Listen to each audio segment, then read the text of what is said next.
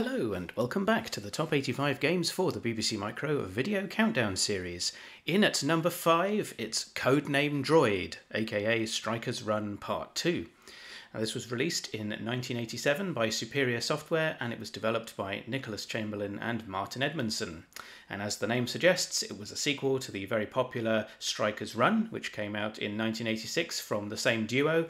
But it's a very different game, so despite being a sequel, unlike Stryker's Run, which we've already looked at in this series so far, which is very much a run and gun style game where you basically blast your way to the end.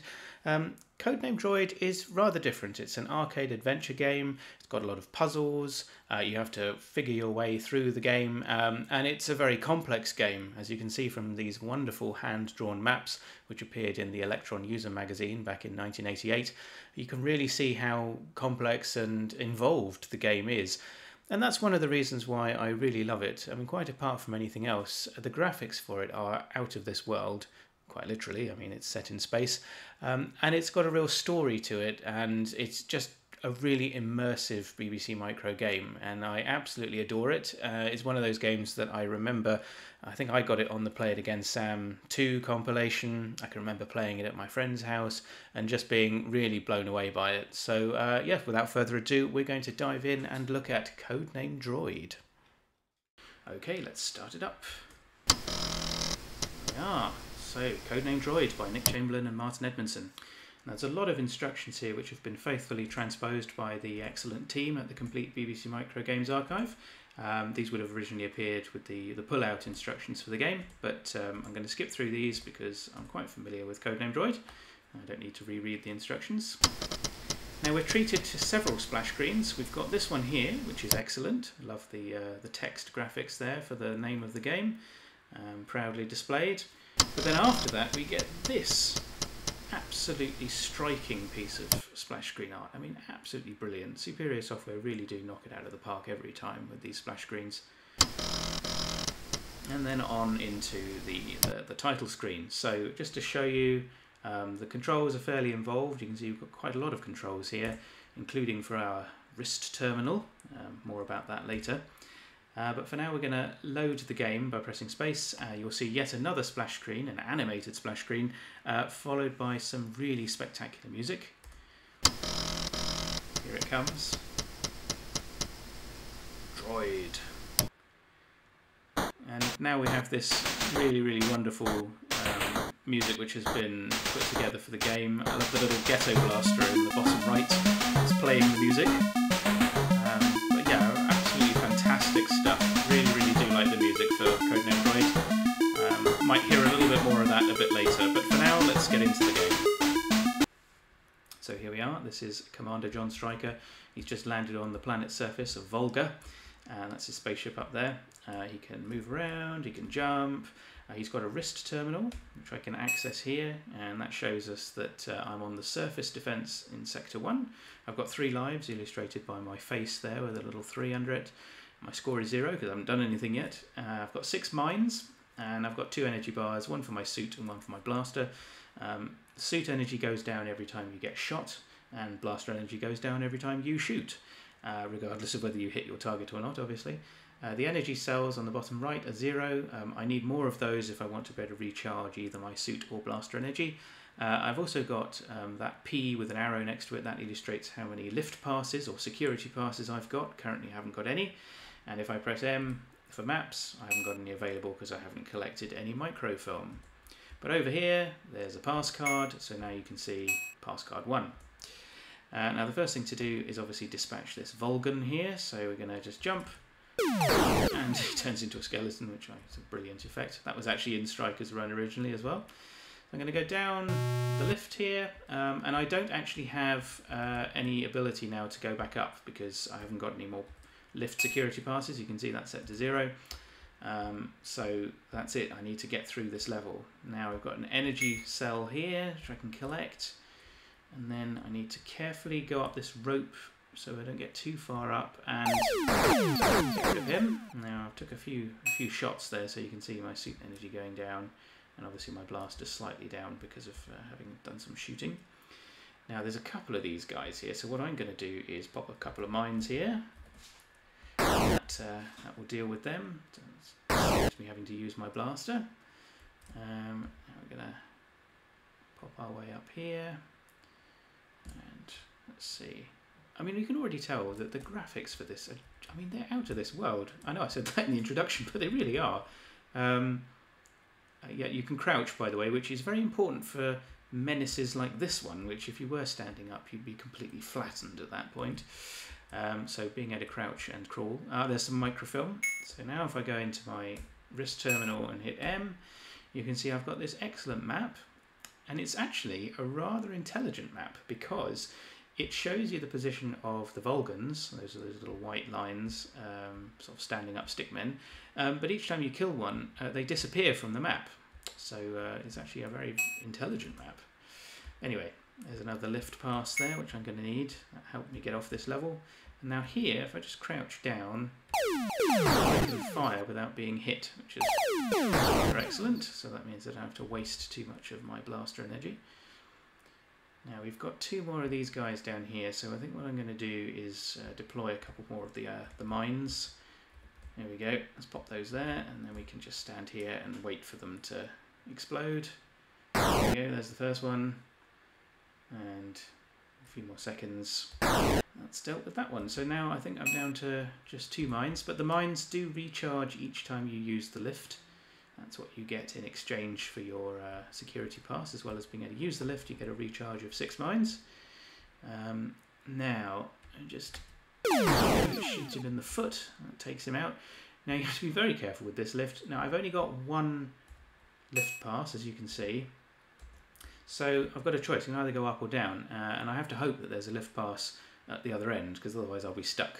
So I'm not going to go up, because I know that there are no lift passes up there. But I'm going to go down.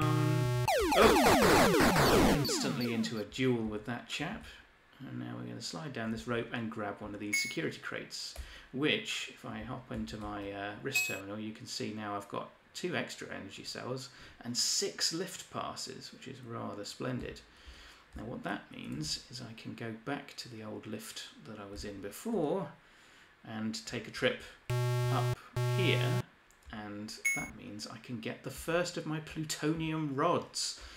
So I didn't mention that in the introduction, but the overall aim of the game is to collect all of the plutonium rods in order to be able to get in the spaceship, infiltrate the Z-11 spaceship at the end. So anyway, that's the first of the important things I need to collect. So I can go down and back into my duel again. So every time you enter a sector, even if you've killed somebody on a previous attempt, you'll find that they return and respawn. So I'm going to go into the wrist terminal and have a quick look at the map here. So you can see this is the map level that I'm on. I've got quite a few bad guys in the way, and I need to get to that lift over on the other side, because obviously the lift I used to get here doesn't have any further to go. Now the positioning of this guy is not great, because I'm coming up the rope with my back to him, so I'm going to have to quickly...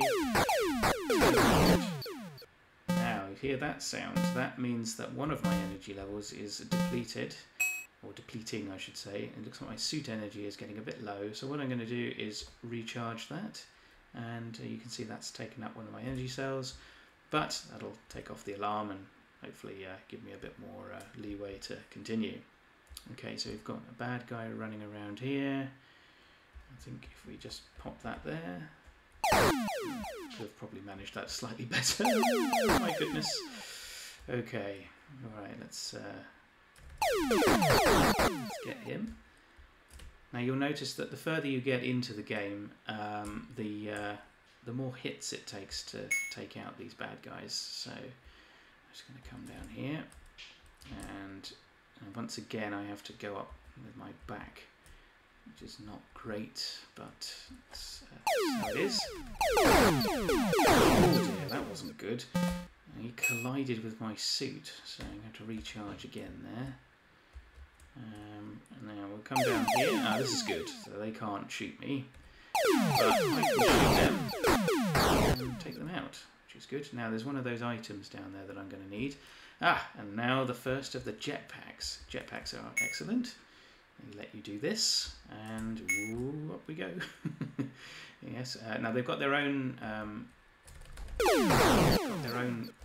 on. There we go. dispense with that. Ooh, now that doesn't look like somewhere I should go without a jetpack. So let's see what happens if I go further down. Ooh, there we go. This one's got a rope at least. Now the bad guys have changed, which is interesting, and we've now entered what I believe is the ancient shrine. So here we are. We'll just see where those guys have gone. They've obviously gone for a run somewhere. Okay, there we go. 1, 2. Oh no. Oh dear, that was clumsy. Well, it took him out, but once again, it's taken a dent in my suit energy there. Okay, right, so there's that guy. Oh, there's actually 3 of them in total. No wonder. Right. Well, this is definitely a mine job, I think. So we'll just wait for them to come back. There we go. 1 and 2. Okay. Ooh. Ooh. Ooh, look at those gremlins. Ah, there we go. There's a key here. Not quite sure what I need that for, but anyway, we'll pick that one up. Now, this is interesting. Without a jetpack, there's no way I'm going to be able to get to that lift pass. So, let me just do a quick check. Ah! I haven't got any lift passes left. Oh, what a wally. Ah. Well, that was very silly. I should have checked my my lift passes before coming down to this level.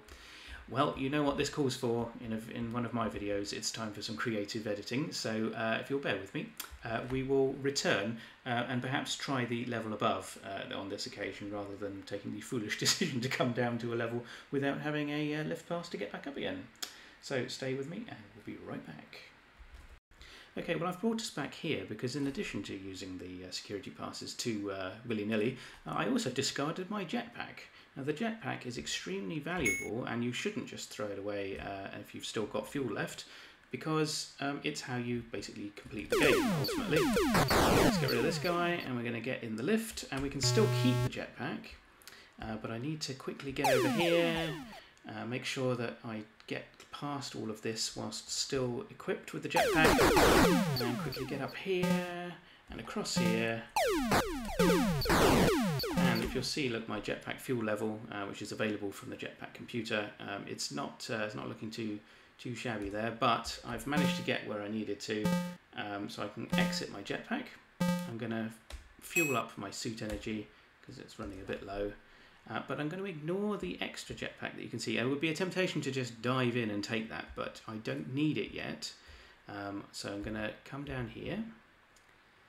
And I'm going to try and do something which is quite fun if you can get it timed correctly. I'm going to jump on this chap's head. He doesn't even notice I'm here. It's brilliant. I'm literally standing on his head and he doesn't know I'm here. What it means is I can go... Oh. Oh dear. Showing off too much there. What I was about to say is it means that I can jump off his head and then shoot him from behind. But anyway, I ended up killing him with my own suit energy instead. So there you go. Another excellent moment from Colin Hode Gaming. So we will continue through the level. You can see that the Volgans have changed. We're also actually in a slightly different zone now. You can see that it's changed to the Ancient Shrine, Sector 1 thereof. So I'm going to make my way through the shrine.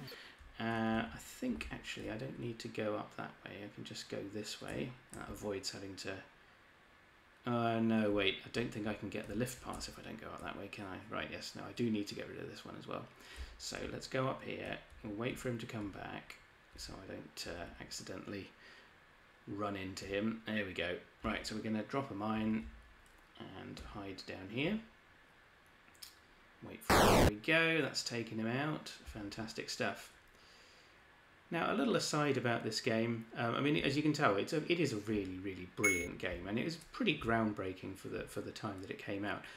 I don't know how many of you are into DOS gaming as well as the Beeb, but there was a game that came out for MS-DOS.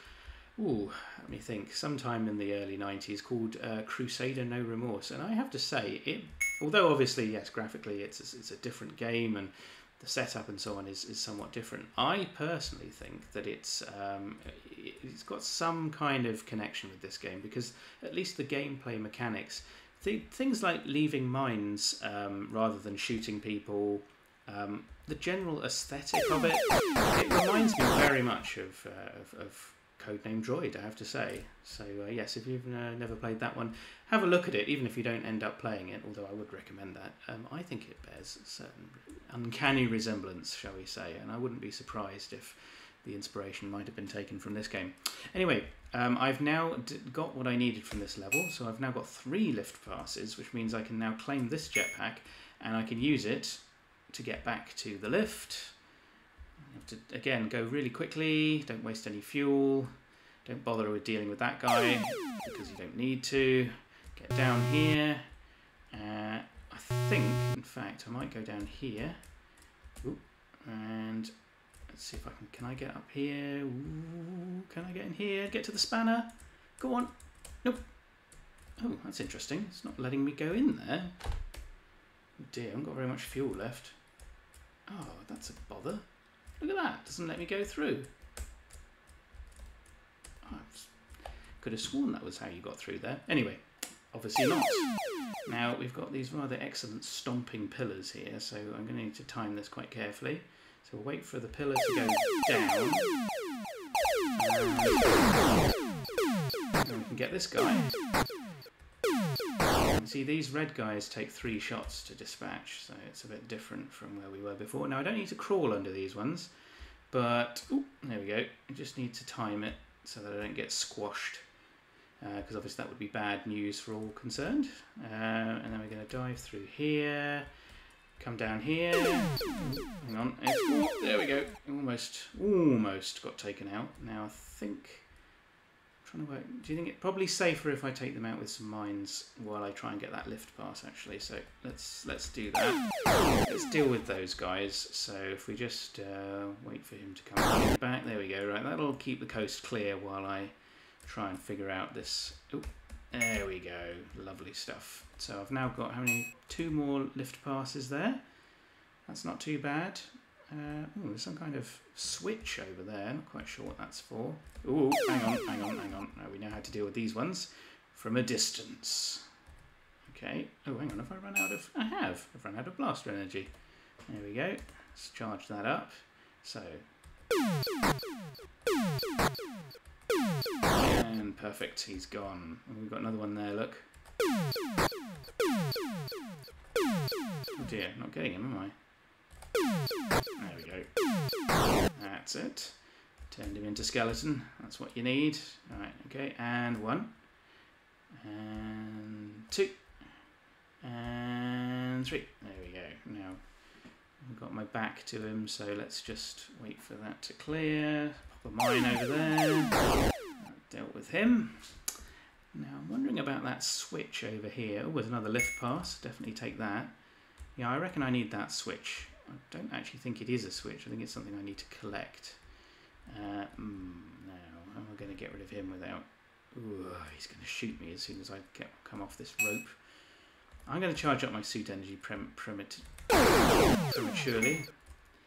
because I don't want to end up having to restart the level. So there we go. Ooh, now I don't know which way to go, I'll be honest with you. So let's go down, because at least that takes us into the crew's quarters now. So this is the getting further into the Volgan High Command, closer to the rocket, which is our ultimate goal, the Z11. I quite like the graphics for this. It's obviously this is what the title screen was using, these blocks as well. But yeah, I like the sort of feel. It's sort of got almost a sort of Star Trek Enterprise 1960s original series look to it, which I rather like. Ah, hello, a couple of henchmen here. Oh goodness. No, not too bad. Alright, well he can't get me anyway because he's in front of a rope, but this chap definitely can. I don't know how you're supposed to get rid of him, because I mean, I can't climb up like that. That's not going to work. Oh, I think I can shoot through the rope. There we go. Take that walkie-talkie, I think it was. I have to say, I'm not entirely sure what all of the items are for. I know that the plutonium rods and the navigation ROM are very much the required items in terms of completing the game, but I'm not sure what the other things are for. It's been a while since I did a full walkthrough of this game. Again, it's one of those ones I do have a vague memory. I can't remember if it was me that completed it or if it was my friend who completed it, but I've definitely seen the completion. I have vague memories of having to blow up a robot and something else. There's definitely something like that involved anyway. Sorry, I'll probably take off that rather annoying sound. Charge up blaster and suit. I'm getting through my energy cells a bit too quickly here, but this is after all a review and I'm not planning to complete the game. And on that review point, I should say, it's hard to know what to sort of call out as the most impressive. I mean, I've already mentioned that the graphics are clearly very, very impressive, but it's got a very, very good soundscape. I mean, although it doesn't have music in-game, obviously you had that rather excellent music at the start. And on top of that, you've also got some very, very nice sort of tasteful sound effects. Well, this is interesting. There's a chap up here. And then we've just got a pillar. Well, that is interesting. I don't know how you're supposed to get through there, but I've just burnt through a few of my security passes for no reason, which was a bit silly. Oh, I've done it again. I haven't got any left. Well, that's odd. I don't know how you're supposed to get through that pillar, to be perfectly honest with you. Yeah, I don't know. I mean, that... can't shoot it. What a strange level. Well, I've obviously done something wrong there, which is obviously on me.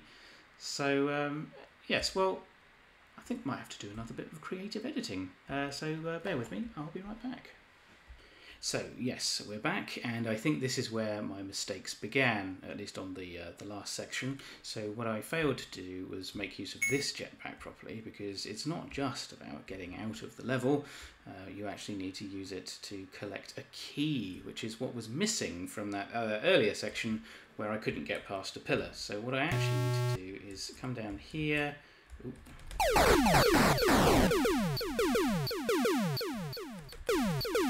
In fact, the only thing that I'm really interested in here is this pass key, which I can only get obviously with a jetpack, and then I need to get this key here, which was the missing ingredient.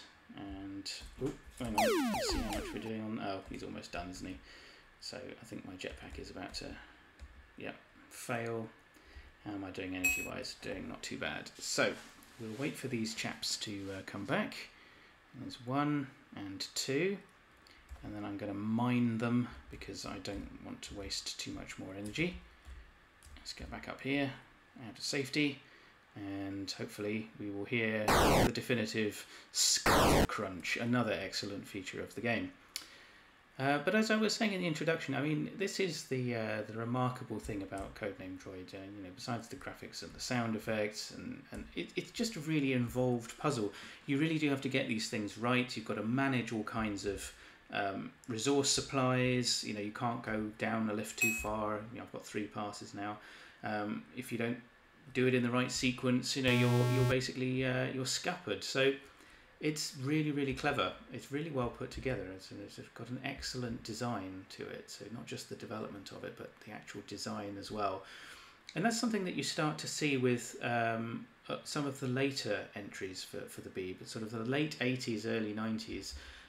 In addition to obviously the phenomenal coding that you needed to produce games like this, there was that sense of a real design to them where it wasn't just about you know, having engaging graphics and sound and a sort of arcade experience. It's also about really thinking about how to put the game together. And in some of these games, you know, games like this one, other games like Palace of Magic, you know, there's a real sense of a design to them, not simply a you know, development. You really did need to think about how to put these things together.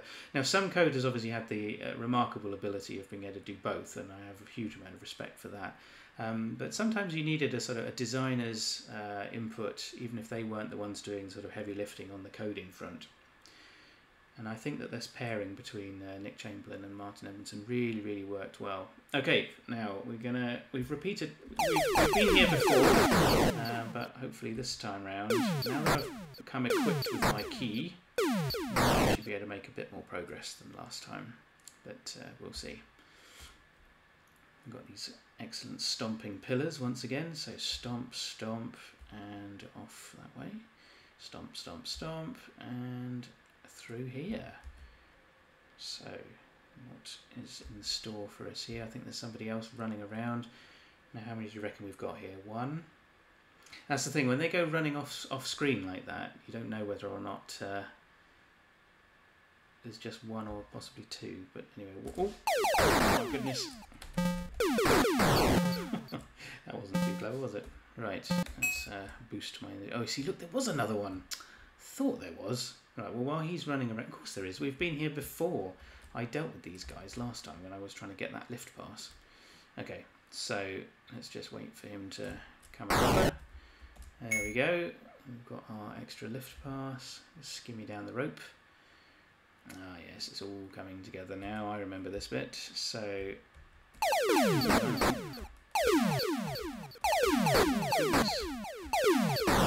Let's turn him into a skeleton. Oops, quite time that. Didn't time that properly. Right, let's get rid of him. We'll make our way through.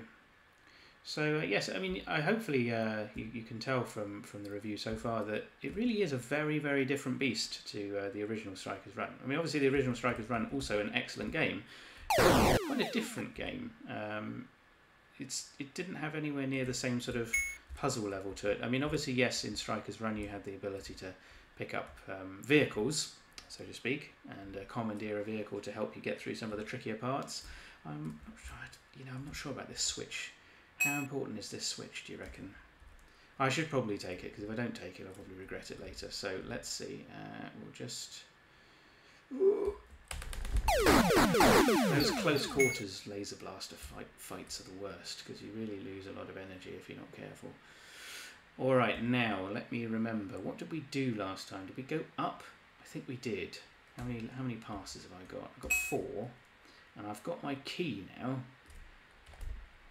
Biscuit, biscuit. Here we go. Yes. Alright, now in theory, because I've got my key, I ought to be able to go through here, but let's see if that actually works. In the way that I remember. Goodness gracious. Oh, I'd run out of blaster and seat energy almost. Alright, let's recharge those. Well, I've got no energy left. Hey, look at that. That was the key. Perfect stuff. Well, this is territory unknown, terra incognita. I don't know if I'm going to get much further into the game at this point, but we will see where we land. Let's come down here. I'm going to deploy some mines, I think, because... Oh! There's another one there we need to get. So, deal with this guy. Come on, I know you're there. Another feature of the game, isn't it? Oh my goodness, there's a third one! Yeah, the fact that obviously it's got very good scrolling, as you've seen already, but the fact that the bad guys continue to sort of exist off screen, very, very clever engineering there to achieve that effect. Ah, now those springs, I think if you get those, you can actually literally jump higher than normal. Let's see. Let's prove the theory. Oh yeah, look at that! Look, that's a high jump. Oh goodness. Yeah, he's definitely going higher than he usually does. So now the thing about the springs is that they only work right up until you collect some other object, which means that if I was to get a lift pass or another energy cell, for example, I'd lose my springs, which means I'm not sure whether... Oh, I need those plutonium rods though, don't I? So that's my... Whoop, that's the length of my jump here. Yeah, look, see, it's cancelled out the springs already. So I suspect I've made a mistake there, because I don't think I actually used the spring to reach an area of the map that I hadn't been able to previously reach. But, well, I suppose we'll have to just accept that, and that's probably a lesson for another day. But, yes, there we go. I mean, that is, in effect, Codename Droid. I mean, I've got a few more lift passes, so I can probably pop down back to the crew's quarters here, but I don't think we're going to get too much further into the game at this stage. Hopefully that's given you a taste of what the game is all about. And yeah, it's a really excellent game, thoroughly deserving of its place in at number 5. I think you'd have to agree. A worthy successor, I suppose we could say, to Stryker's Run, and a game very much in its own right. So there you go, the fantastic Codename Droid. Now I'm going to kill myself at this point and let the fantastic music of Codename Droid play us out. So I'm going to kill myself, and we will see. Well, I had a rating of fair and a score of 98,000, so not terrible, but also I didn't really get that far into the game. So there you go. So I'm going to leave it there and say I hope you've enjoyed this review of Codename Droid. Hope it's been a game that you've enjoyed reminiscing about, and if you've never played it before, which I struggle to believe, but nevertheless, if you've never played it before, please do seek it out and give it a try, because it is well worth it. It's a great game. So there you go. Hope you'll join me for the next video in the series, but until then, goodbye.